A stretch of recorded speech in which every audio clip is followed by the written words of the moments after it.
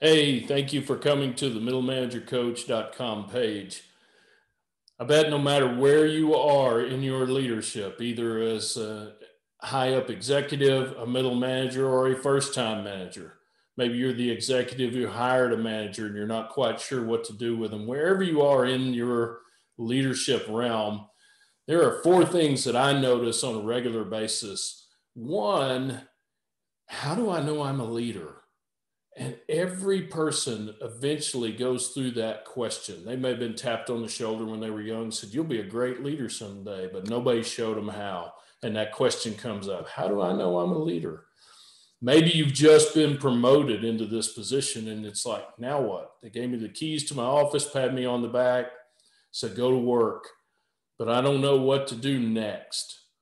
Maybe there's a struggle with letting go of your former duties. Maybe that's difficult.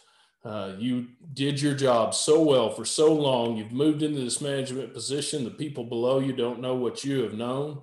And it's difficult to let go of those things. Or I bet every one of you have asked this question: am I trying too hard? But the answer to all of these can lie within one area, and that is you are in your role for a reason. You were chosen for this position.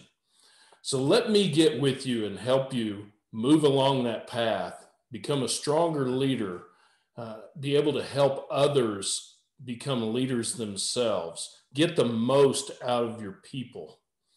Let's set up a call today. It's a free call. It's on this web page. All you have to do is click through to my calendar link.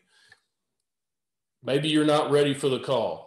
Well, take the assessment that's on the page as well, that leadership effectiveness assessment. See where you land, and let's get together and work together to make you the best leader you can be in your position.